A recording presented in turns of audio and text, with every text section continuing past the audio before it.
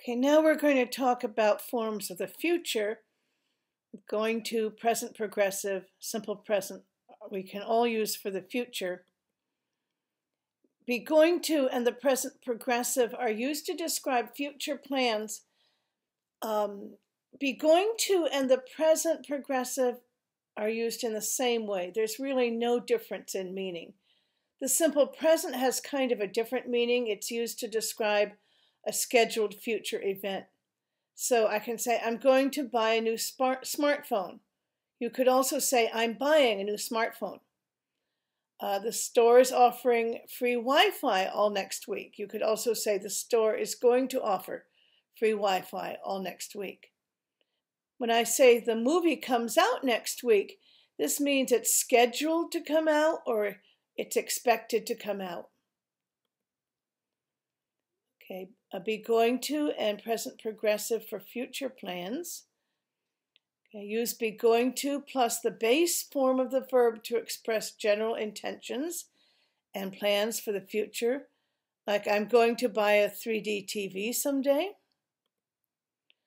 Okay, you can use expressions like probably, most likely, and I believe with this form. My parents probably aren't going to buy one. I think they're going to save their money for a trip instead. However, both forms can be used to express the same idea. I'm watching a movie this evening. I'm going to watch a movie this evening. Same thing.